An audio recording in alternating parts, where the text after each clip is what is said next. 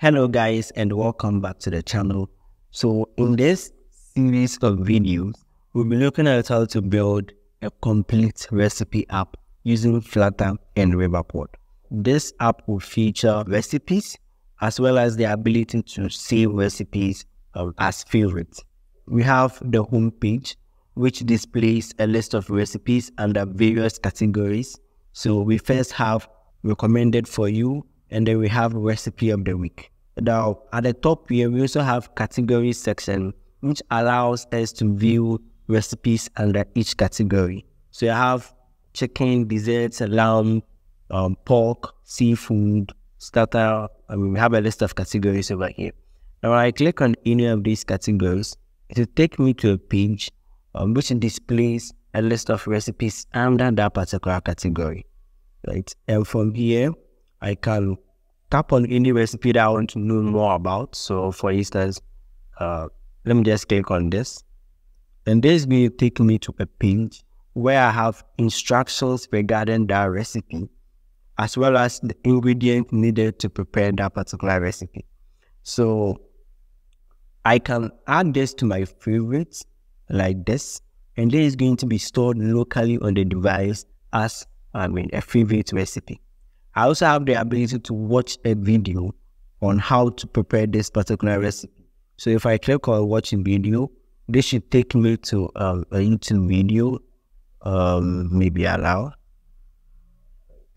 And this YouTube video talks about how to prepare this particular recipe.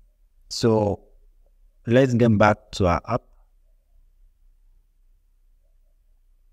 and then go back, right? From here, I have recommended for you. So see more will just show more recipes that have been recommended for us.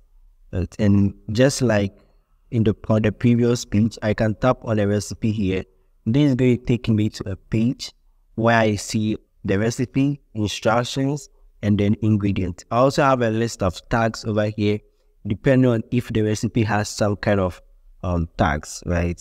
So let me try to show you guys a little bit around. So as you can see, we have some tags over here: breakfast, hangover food, blah blah blah.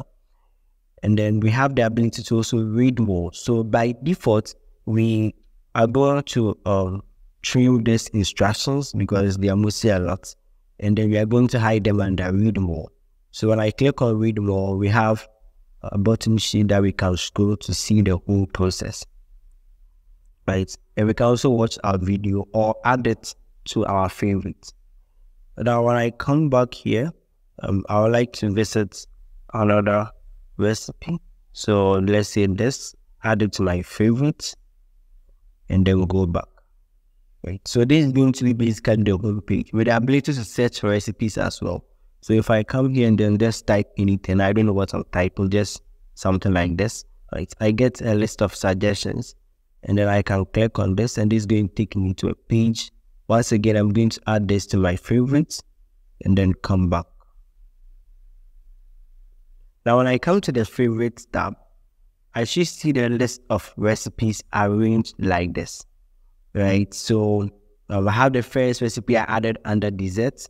I have the second one, and then we don't have any more recipes, so it looks something like this, right? And if I'm to unlock all this as favorites, go back, remove this, go back, remove this, and we go back and remove this, realize that we don't have any favorites over here.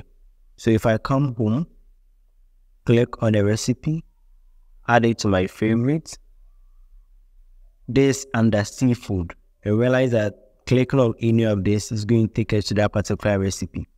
So if we come to seafood, and seafood category should be here, we can add more recipes under that particular category, and they are going to be arranged like this.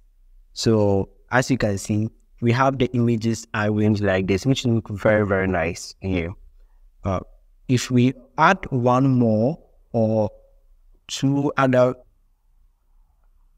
recipes, so I'm going to add this and then this as well. when we go to our favorites, we realize that we have the recipes, the first 2 recipes, we have the third one, and then we have the number of recipes that cannot be shown here. So plus 2 more. Click on the image takes us to the exact recipe. And then we can click on this plus 2 recipes to go to a list of favorite seafood recipes, right? And from here, we can still go back to that recipe. We can even remove it from the list. So I'm going to unfavorite it, go back, and realize that it is no longer there. It shows +1. So these are all things that we'll be building. I will be building all these features from scratch, like pull to refresh. So for instance, if I pull to refresh, I get a new set of recipes, right? I can pull to refresh each time, and I get new set of recipes, right? Which have instructions here, and then ingredients as well. So if you are interested to build this full app from scratch with me, as well as learn Riverpod alongside, because we'll be looking at Riverpod from scratch as well, then please hit the like button, subscribe, so that when I release the subsequent videos, you'll be notified. And then let's start working on this together. Thank you very much for watching, and I'll see you in the next one.